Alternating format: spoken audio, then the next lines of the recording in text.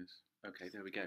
If you want to come in a bit, and then I can show you various things. Right, now, this, what I'm about to show you really is to do with woodcut or lino cut. So it's much more the crude process rather than, it's not wood engraving. Wood engraving does use some of these tools.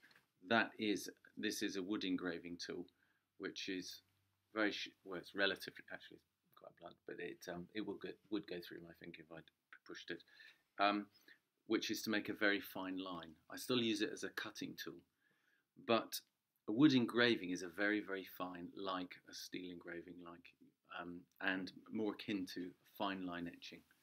Copper plate or something. Yeah, or dry point.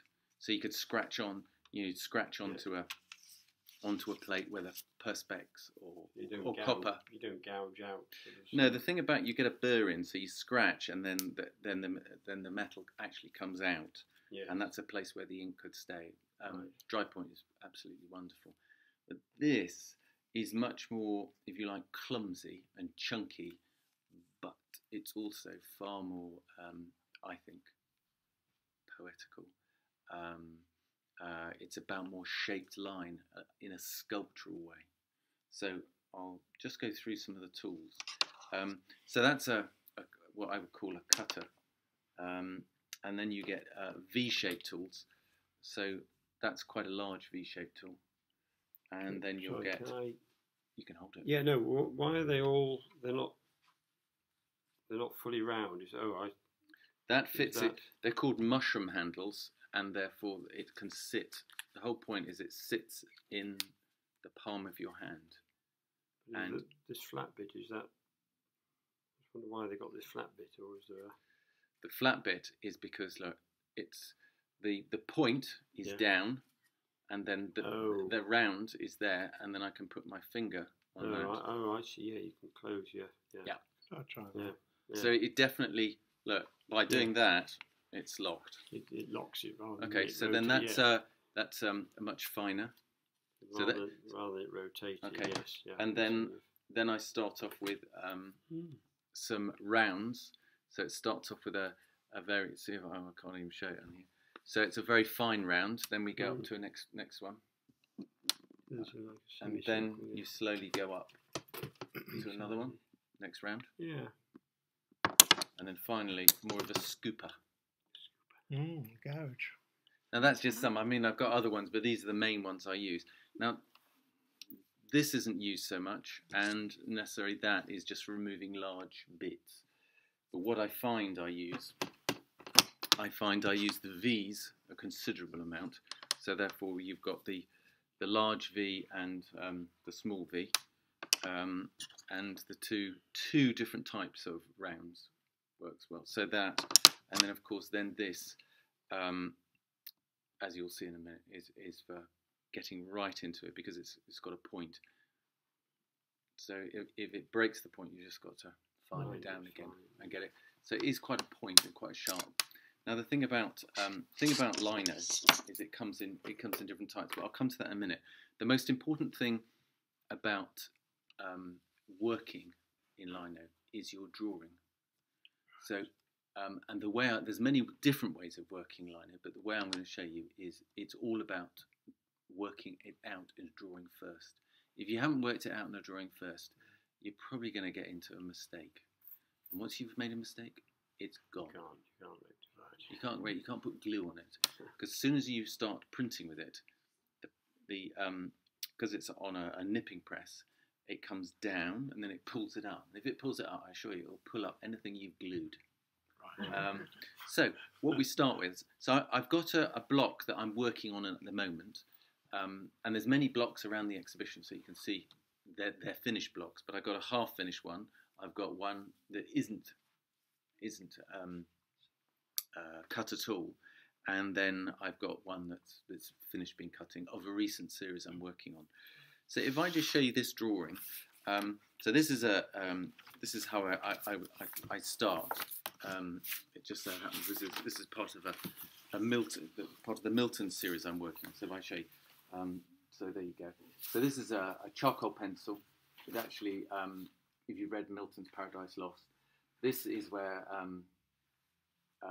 Satan's been thrown down into hell with all his third of heaven, who are angels, angelic beings, and they've woken up now and they've realised that they're in this terrible place, and they start building a city. And of course, they start building lots of sculptures and things to celebrate him, their leader.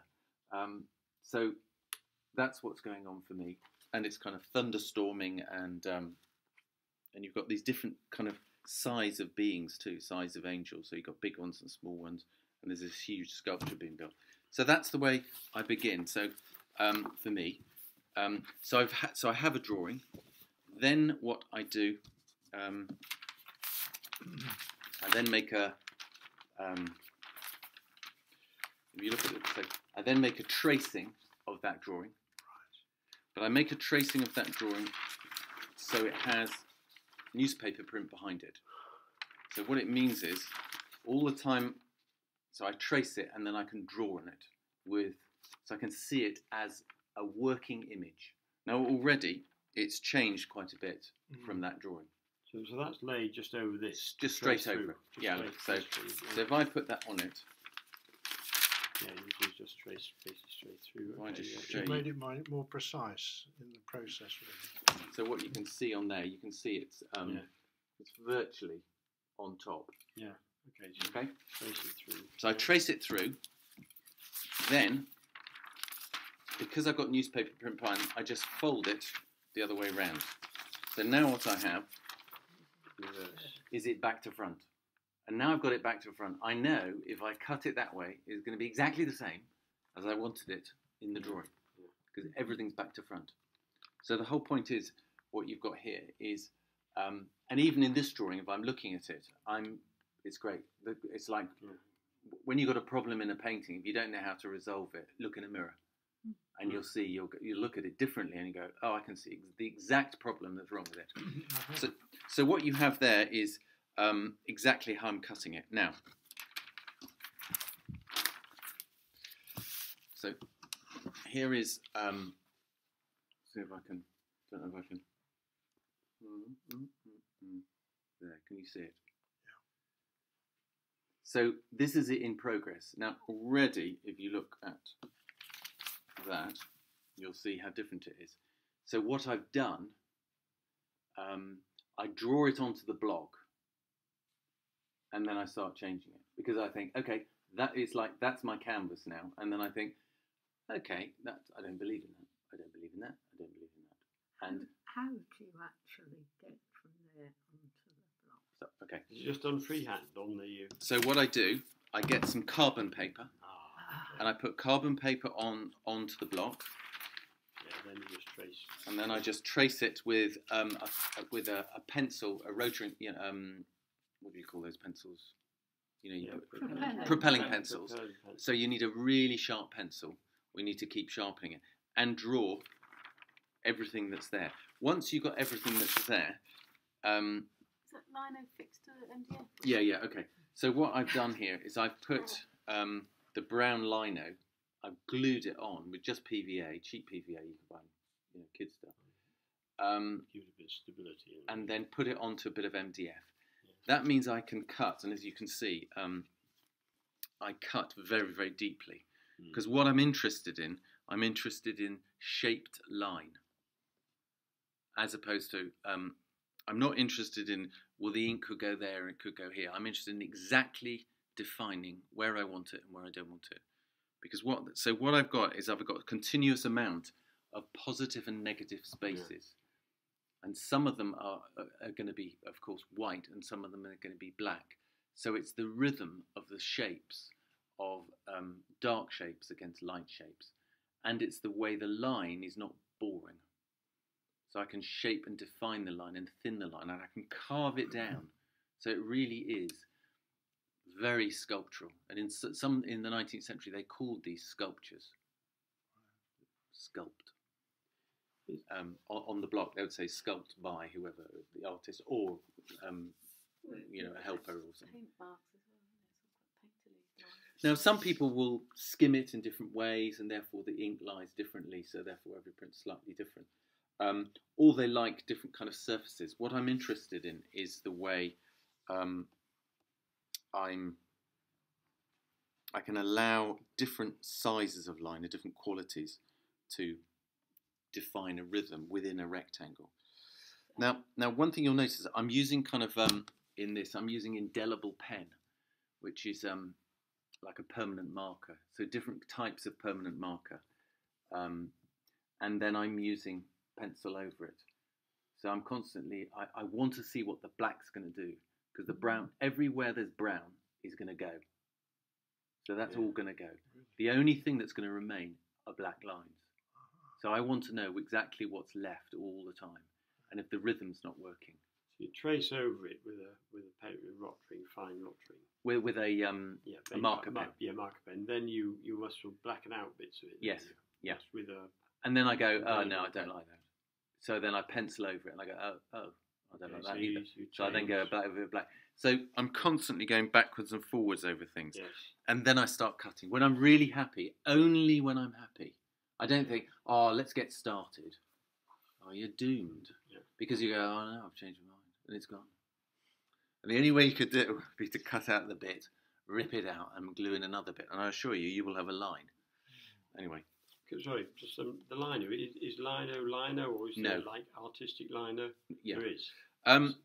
Basically, if this was wood, if this was like a plywood, it's good, but it will do your wrist in after a while. Very hard. Because it's harder and it's got a grain to it. Yes. The thing about lino, which is lovely, is that you can go anywhere you like. There's no grain. There's no grain. But this is brown lino, which is the old type of lino, which is called, it's fully baked lino. It's basically linseed oil. Yeah, I thought it was. But most of the stuff you get these days is what's called half-baked lino. It's for kiddies. And it's grey. The only problem is it's the only thing that's available mostly in this country. So I get mine from Belgium. Especially, so it's fully baked.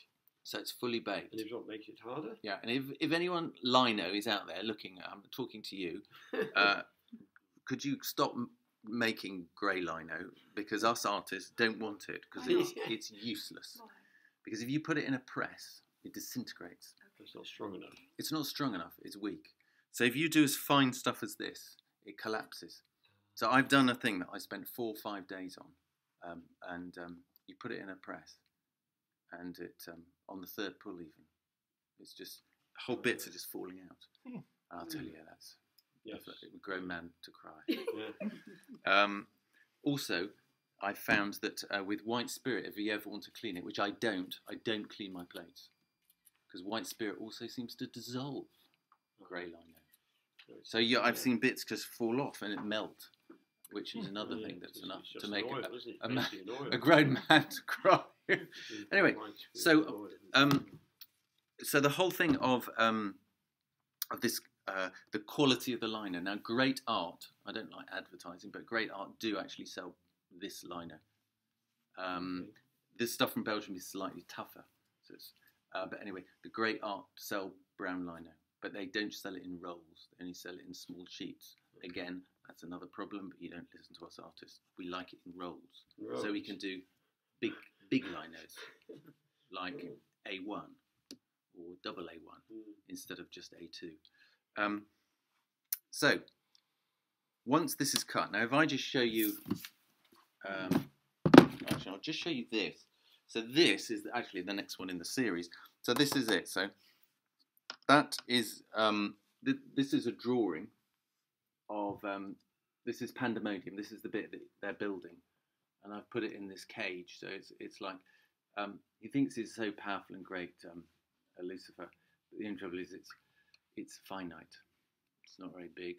And God's kind of going, yes, I know about that. Anyway, so it's like in a museum, like in here, an exhibit. It's a living exhibit, you know, so they're building this incredible, anyway.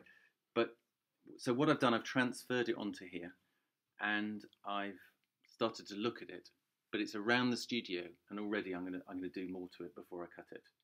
So there's bits in it, but I've worked it a lot. Now, if I show you, because I think I've got the drawing in here. Actually,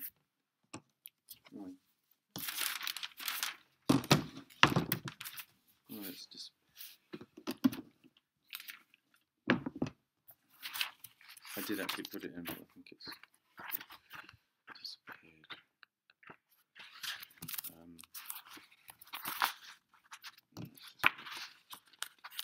So you'll see, I was just going to show you how much it's changed already.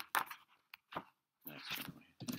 Anyway, so what's going to happen is, so already I'm starting to redraw this, but it's quite considerably changed from the original drawing. Okay, so then that's that, and then that's, actually this is the one before, so that just shows you the kind of, the amount of carving.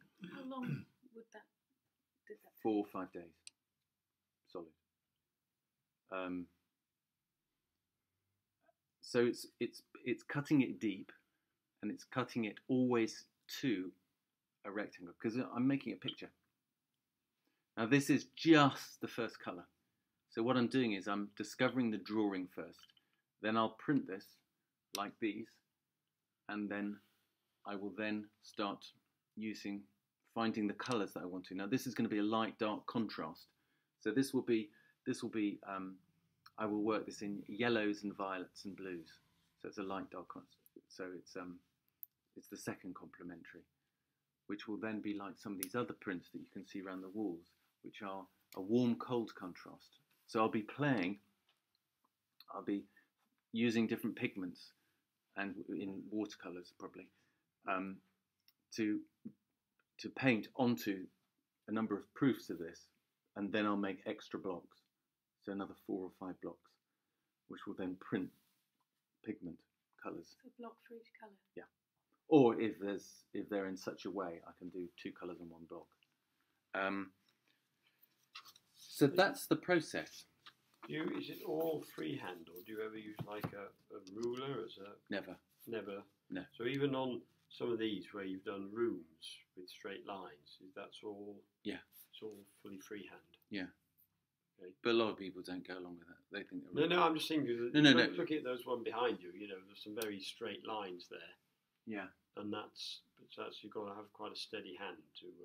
If I put a ruler over them, you'd see, yes. You'd see how really they're not very good. Look closely, and they're not so straight. They're really quite wonky. Yes. At a distance, it doesn't look. Yeah. Okay, so it's all fully freehand. Yeah. If you used a ruler, would that change? Well, no. If I don't know. it will do give people use rulers? yes, of course. Yeah. No, if you want to use a ruler, then by all means. But it will give a completely different feel. It's like going into a Victorian building and going into a medieval building. Yeah, no, I can see. Yeah. It's a bit it's like Liverpool Cathedral, where everything is absolutely spot on, and you go into Durham. Or even Gloucester, and it looks like it's slightly. No, I can see. Yeah, you think, is that pillar slightly bigger, and that flute is slightly what? And suddenly you go, nothing actually is symmetrical at all. It's all wonky, and because of that, you just think, very good, because it's like our face. Our face. You divide our face, and we're weirdos. That's a great thing to do. Very few people are exactly the same either side. Yeah. And then if you put this side next to that side, it's really weird. You don't recognise people, do you? No. So it's, that kind of, we're not symmetrical at all. And when you see symmetrical people, they're quite, they're kind of perfect. In a way, it's a bit like that Italian Renaissance perfection versus kind of Northern European non-perfection. So, you get these paintings with very fat people, very thin people, very tall people, very short people, all in the same kind of painting, against, often in the Renaissance, they're all perfect. And you think, where do I fit in? I don't kind of measure up. And often they're, like in Botticelli, it's the same woman. So it's, like there's 4 of her. She's just in different poses. You just think, Anyway, now, I wanted to show you these, which is the lino cuts that are behind me, because so you can actually, I'll pass them around so you can actually handle them. Because this is the order that I did them in. Now, the interesting thing that you've got in the order here is it's a very different order that I started them. So if you're looking here, this is the first picture I did. when I was in Belgium, and I was this is the liner cut. This is the end thing. But I did a drawing like you're seeing there, and this is I was just doodling, and it was I felt it was just like a standing. It was just made up. It's like a standing stone that's been overgrown. And then what came into my mind was out at sea, and something was floating out at sea. Is it showing? Yeah. And I thought, okay, yeah, fine. Because I was growing up by the sea, and my parents were keen sailors. I thought, oh gosh, the sea, here it comes again. From my subconscious, all this stuff's floating up, and then this appeared. Now the interesting thing about this is, I love Devon, Cornwall, Dorset, that kind of area. So it's places by the sea and driving beside the sea. And then this van appeared. And I thought, oh yeah, van in a lay-by and a person. And as soon as that happened, I thought, oh, there's a narrative coming. And I love reading. I like detective stories. I thought, well, maybe it's a whodunit. There's obviously a narrative coming here. So as soon as I started thinking in this drawing that there's a narrative, then of course the next drawing is a dead body. So there's some standing stones, obviously a little bit further down the coast, and the detectives here have found, and these are other ones in this stone circle. And there's a policeman there, and so they're beside the roads, and there's some kind of eclipse going on, and so there's a dead body. So who could it be? What's going on? So I thought, okay, and then for some reason I ended up in London, and now I was 9 years studying in London. In different colleges, Chelsea, Slade Royal College. So I was cycling over in all sorts of places. So Blackheath, Greenwich, has always been in my life. Going across Blackheath in the middle of the night and vents of steam coming out of the plane, that people are saying, well, that's of course the Black Death escaping. Great, good for the imagination. Anyway, these kind of buses and these areas of land, because no one builds on them, because it is buried. That's where the plague victims are buried. Quite strange places, wonderful, wonderful places. So this is like a bus arriving, and there's this chap has arrived. So there's a visitor coming from some connection. I haven't got a clue what's going on. I just thought, bus. Then I thought, well, I've got to have a. So this is suburbia, and then what we have here is we got someone lying, whether they've collapsed, had a heart attack, or been murdered. And they're reading Sebald, Rings of Saturn. Anyone read that? Fantastic book. You need to read it. Very poetical. Anyway, so they've collapsed, and there's two Poussin paintings, which so I'm having a little bit of fun. Man killed by a snake, and there's I've forgotten the other one. The flood. So it's all about things going on of judgment, and so anyway, he's collapsed there. Then I thought it was about time to bring in the detective. So this is the hero. So here we have the hero, and he's in contemplation. He's going to solve the problem. So he is there, and it's kind of, you've got the moon, but when I need to solve something or think about something or be pondering over something, I like going right beside the sea, beside chaos, but standing on order, and. So here he is. He's thinking, trying to solve the problem. Okay. Why the stick? I don't know. Oh yeah. Okay. Next one. This is a kind of suburban garden, and you have him. Look, he's finding a bit of evidence, but here, look, there's someone looking. Okay. What's he up to? There's a kind of someone hiding behind a bush, but he's picking up some evidence. So, evidence is found in a suburban garden. And then, so I kind of thought about the detective. So there's this kind of Watson and Holmes at their laptop, working it out, solving the problem, already on the way. And then, now this originally was them two in the car on their way to and this is the clump of trees you saw at the beginning. So I'm already thinking, how can I join this up? I'm running out of time. But in this liner cut, I've made them baddies.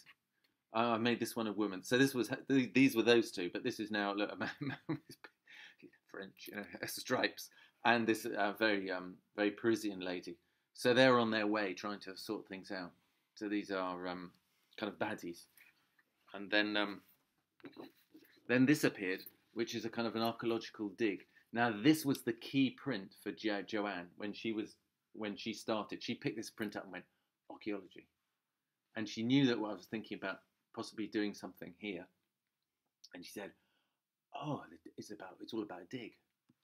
So this was the print that changed it for her, and she changed everything around. You see, so these are digging stuff up. Then this is the stakeout. So this is more like Hampstead. So as a people in a car here waiting, and there's a person cycling along. There's an old lady with a bag. Something's going on. They're waiting. There's a cat, and meanwhile, when I was working on this cutting this, Joanne said, I've got thought of a fantastic title, Still Life with Blackbirds. And I said, I haven't got any blackbirds. So I said, well, I haven't cut this bit yet, so I'll put the blackbirds in. So we got blackbirds here, as you do in London. You get these huge birds, carrion birds, just kind of floating around very odd places. And also starlings. I was in, where was I?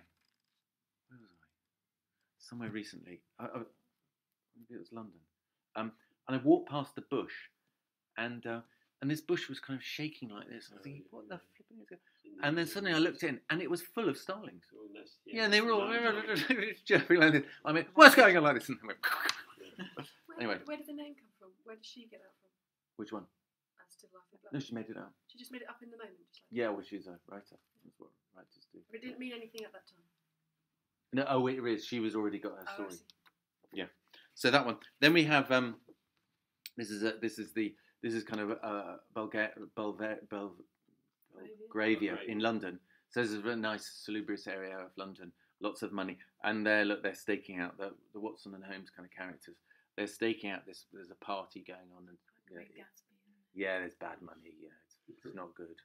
And so they're biding their time. They're just watching. So yeah, that person's there. And then the second to last one. So this is then the detective here, and he's done the tip off, arrest that. So this is kind of a European. This is more like Belgium where I did it. And the chap's walking out, and he's about to be arrested. And so there you go. And then the finale for me is the dead body dumped at sea. Okay. But you see, what happens is, see, so the boat just dumped at sea. Tragic, isn't it? And but what she's done is completely differently. So if you see, so if I just quickly do it, and I'll take this out so I can show you. So you start with this one, which is out at sea, and then these are the two baddies. One's an archaeologist, and they're working a job where they nick stuff. So they nick clever bits of pottery and that. So they're on a dig, and then they take the best bits. And then what do? They bury them. And then they try and work out plans to make more money. But a baddie, he got arrested, and he had to make a run. And then what we have here, these are the detectives. So they're no longer baddies; they're goodies again.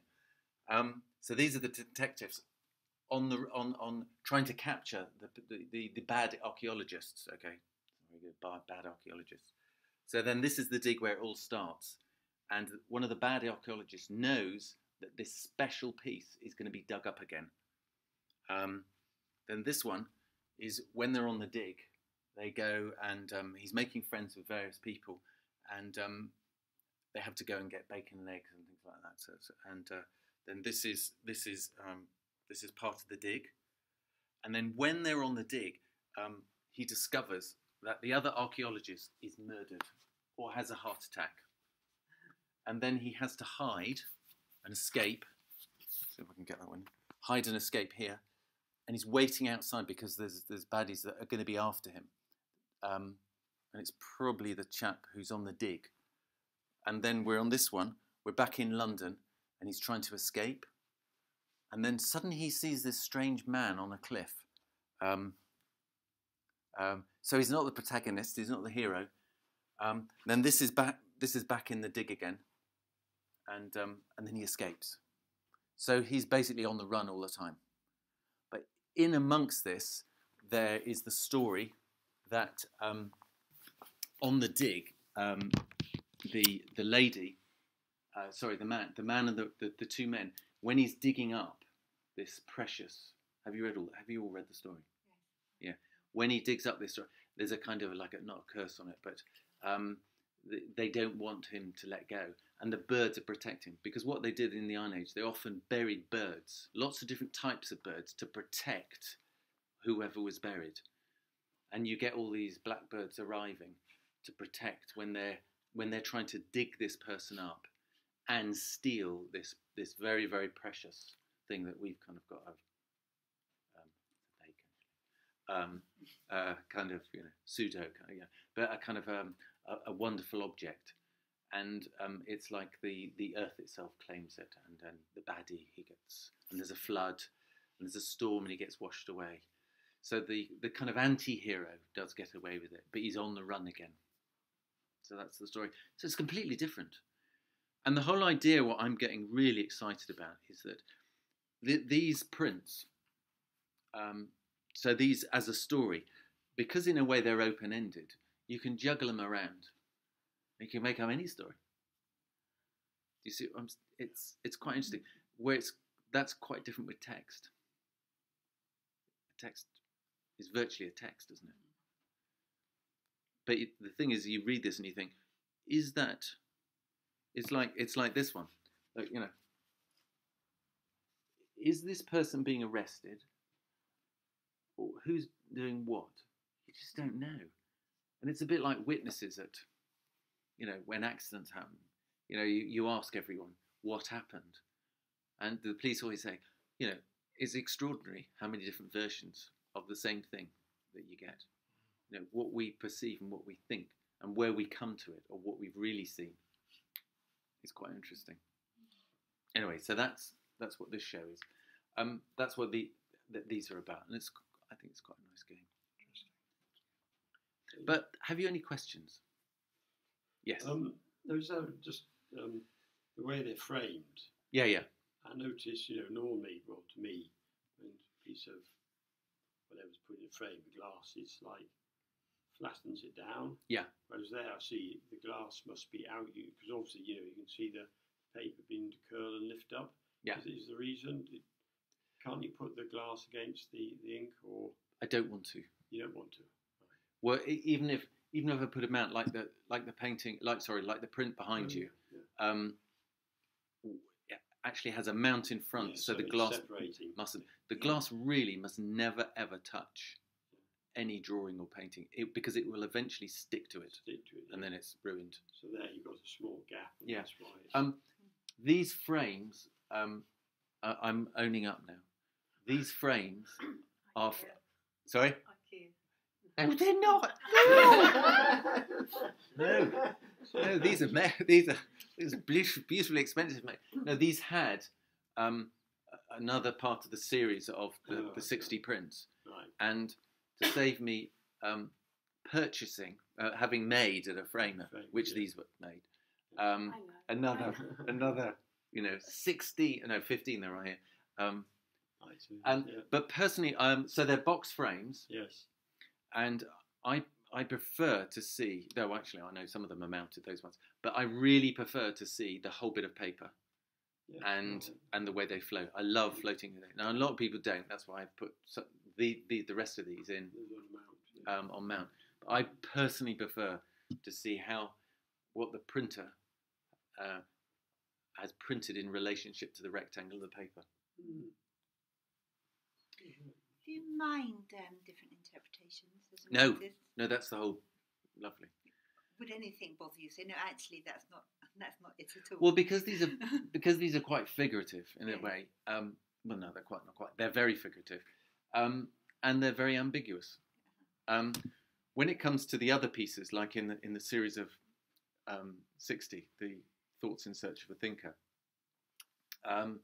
you know, they're kind of equally ambiguous, and that's fine too.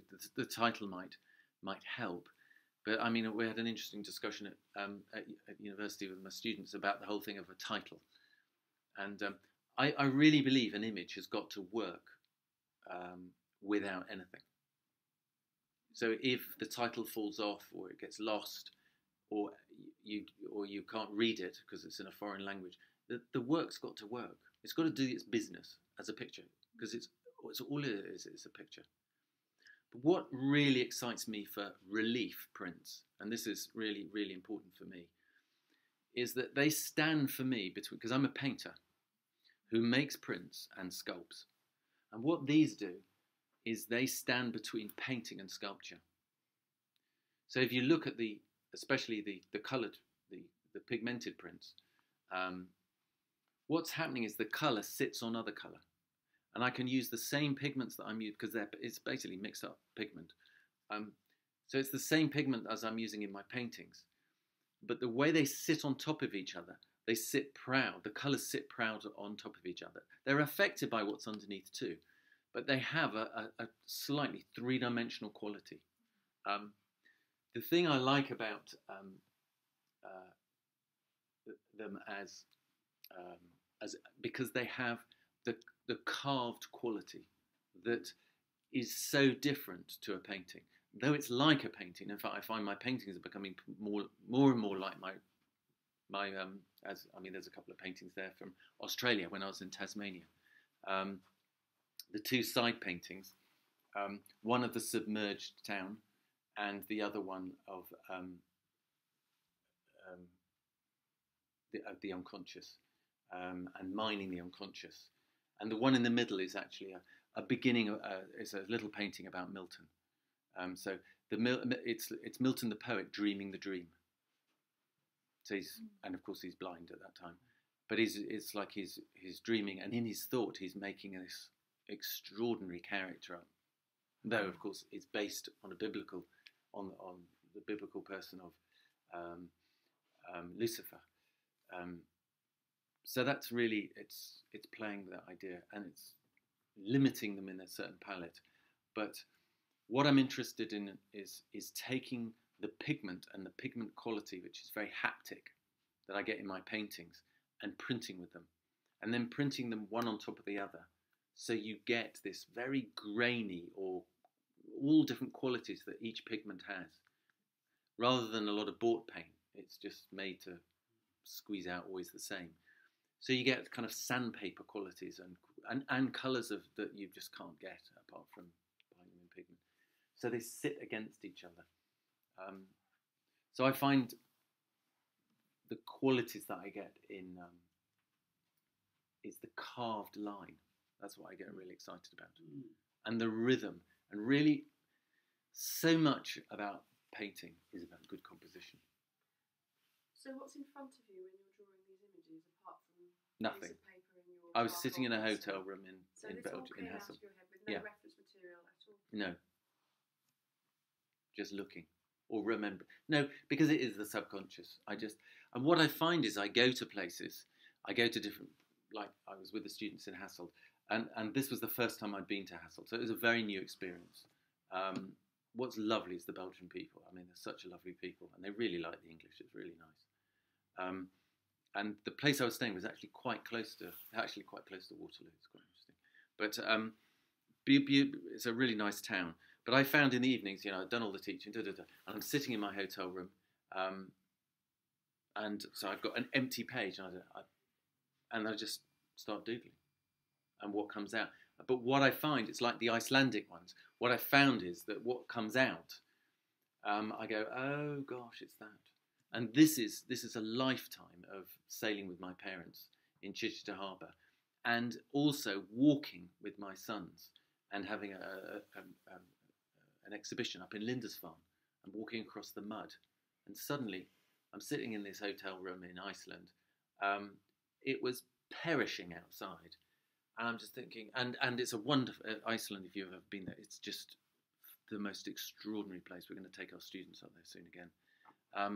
It's epic, it's big, and they're lovely people. But it was bitter cold.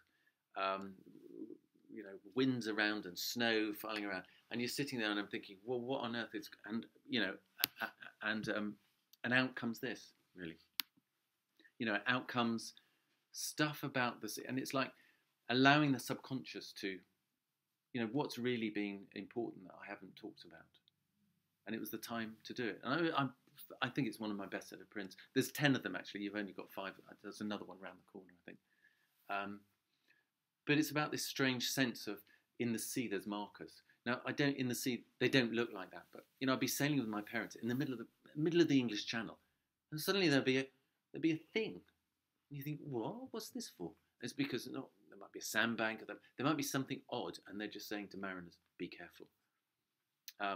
And it's the way the constellations act as markers, and it's this strange kind of world of metaphysical kind of placing of things. Yeah. Sorry, so yeah, go on.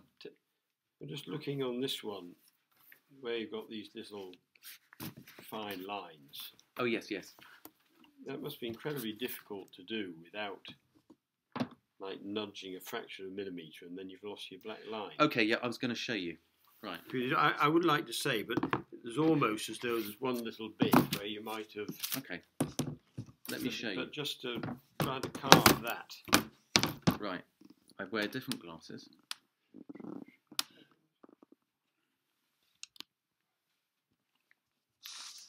Okay. So probably most of the cutting is small stuff, and this V one. This face will be. So.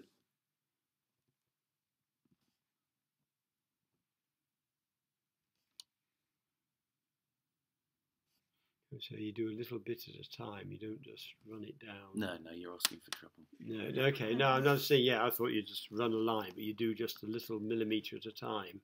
Yep. Oh yeah, very fine. Yes. Oh, I see. Yeah, okay. Right. I see. Right. So I'm slowly cutting it through, and then of course all the time I'm looking at how it works, and there'll be bits that, you know, I'm undecided about, so I'll just, you know, I'll leave it for a while, but and slowly build up through. But I won't print until the end, unless I'm really uncertain. But I very rarely do that. I see it through to the end, and then what I do is I will print it as I feel it's starting to, you know, as a complete piece. Take a proof. And then see what it looks like. And then see what it's looking like. And there will be some bits where I was kind of going, shall I do this? Yeah. Shall I do that? And then I go, okay, I thought that was wrong. I thought I needed to get rid of that. But there are bits that I can easily get rid of course. You can't put things back. No, it's quite interesting. So you can, you can go so far. Yeah, there'll be bits in this that I'm kind of putting in. Like I've put these lamps in along here. Yeah. I've added some very small people. Because I love this sense of scale. There's some more people here, but I'm ready for the fact I might just lop them out. But cut the heads off. No, because all of that could go. Yeah. And then it completely changes the front. Yeah.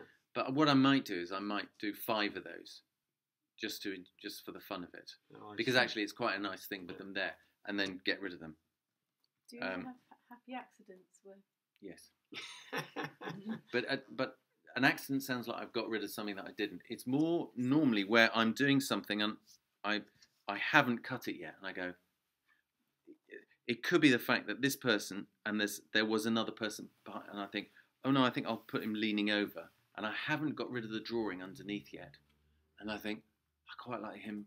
I quite like the fact there's 2 people there, and it's that kind of thing where I'm half in the middle of something, and then I think, oh, I think I'll leave that. Yeah, there was one here that's a doorway through to the end. And I was looking at that thinking, well, that's a bit black. Maybe I should. And it's like, oh, that's nice. And there's a bit that I'm kind of, you know, if that undecidedness, you just leave it and then I'll cut it out if it doesn't work. Because once it's gone, it's gone. That's about it, really. So it is a slow. This one. Yeah, you see, when I was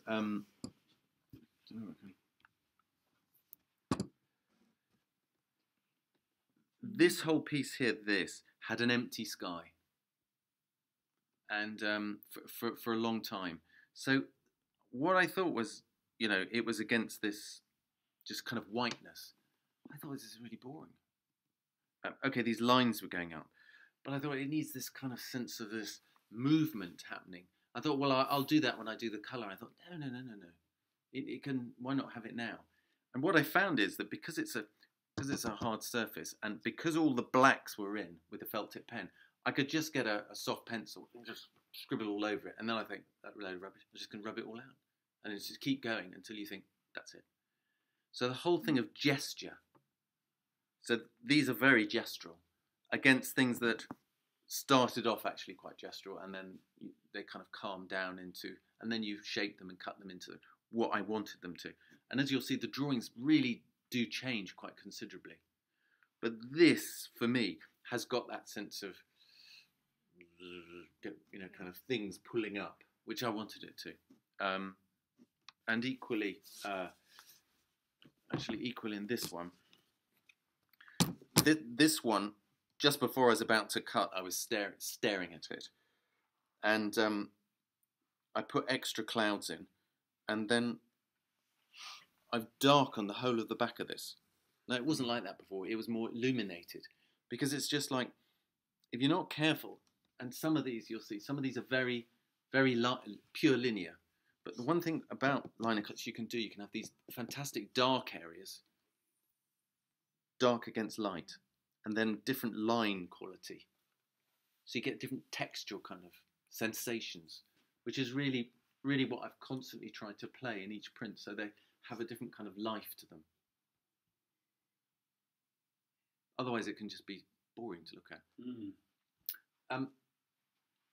But it's the punctuation of the deep shaped black shapes against the white shapes, which is, even though it makes a figurative in this case, it is about rhythm. It's a kind of music, and that for me is deeply intoxicating. I find them very, very musical.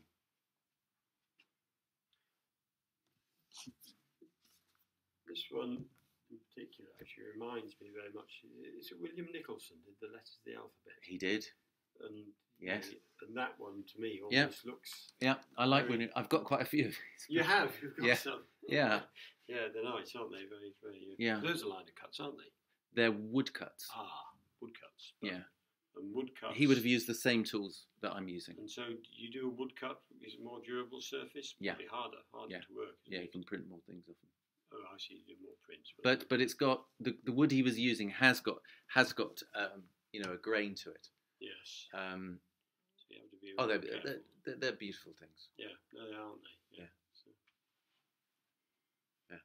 Yeah, I got them at the Whittington Press. They often have these open days, and they reprinted most of a lot of his stuff, and I got them. They reprinted them, have they? Ah. Yeah, I think they've someone lost the plates after that. I've seen them in galleries, you know, the sort of ones. Oh yeah, the colour ones and the lithographs. Oh yeah, they're fantastic. Yeah. Yes, I've got a copy of London Types from 1897. That's a fabulous series of lithographs. So what he did, he made the woodcuts and then printed them onto lithographic. Yes, there's all these different characters, aren't there? Yeah. Yes. Yeah. But it's what he's doing with the colours. They're very pared down, but he's really using black against white. Yeah. No, it's fabulous. No, it's just that one there, the figure. Yeah. It's quite a bit Caspar David Friedrich, which is it's that kind of thinker. Thinker by the shore. Think about these. I completely feel with that. I love being beside the sea, and just I really think very clearly beside the sea. Anyway, lovely. Yeah. There you go. Yes. No, very informative. Yeah. No, very good. But I suppose as a hobby, obviously you're a professional, but as a hobby, lino cut must be one of the simplest things because those are your tools, aren't they? Well, it's interesting. I mean, one of the most not comical, but actually I find it slightly sad is that when I do show work, people go, "Oh yeah, lino cuts." Yeah, I can do that. I know all about that. It's so- And as if you know, and then off they go. And then I see them looking at something else. They go, "Oh, this is real. This is real work." And you just think, Yeah, no, I see what you mean, because it's the sort of thing kids do. Well, People do at potato school, cuts. don't they? Potato cuts. I mean, Yeah. it is a great Just- medium, but it's Yeah, I think if it didn't have the word lino, because the lino gives it, doesn't Yeah. it? well you also always think woodcuts is sort of a bit more of a lino cut. Oh, yeah, it's, well the thing about everything, all prints, it's as only good as the drawing. yes, no, it is. Yeah. And the thing is, I think it's one of the great mediums. I really do.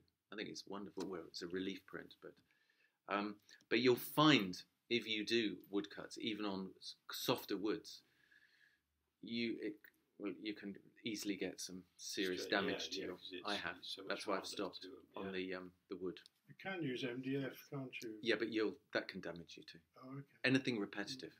There's just enough softness. Mm. There's enough give in this. It's hard enough, but it's got enough give. Interesting. And the grey is even softer. Oh goodness, yeah. Don't even talk about Scraped it. out What with a about spoon. pink? There's a pink. There is a Even- pink, yeah. It wobbles. Yeah, it's a plastic, isn't it? Yeah, I don't know. Yeah, it's might be better, but I don't know. I want something that's, because my lines get, some of them, as you Yeah, see, incredibly they're fine. incredibly fine. No, that's And the last thing you want is, because if I'm doing them in black and white, great, but it's when I start doing more of the other colours underneath, and then the black and white might not be black, but it might be a dark grey, and like in some of those, you want that to be existing by the time you print it. Are these going to be? Do they destined to be bound with words? Yeah, we're going to make a book, and we're asking a kind of response from some other writers. That's kind of in progress, and there'll be some papers about. I'm writing a piece about drawing as a way of thinking, but also the whole thing of narrative is quite. I mean, I really love the idea that you can reschedule, reshuffle these, and they're a completely different story. They're whatever you want. Reminds me a little bit about story stem therapy with children, where you give the stem. It's different, but I think if you give them a picture, quite often it will help therapeutically in their story. Yeah. A bit like that, isn't it? I suppose you always read into it from your own perspective. Anyway. Yeah. Right, yeah. Thank you. Thank you very much. Thank you. Thank you.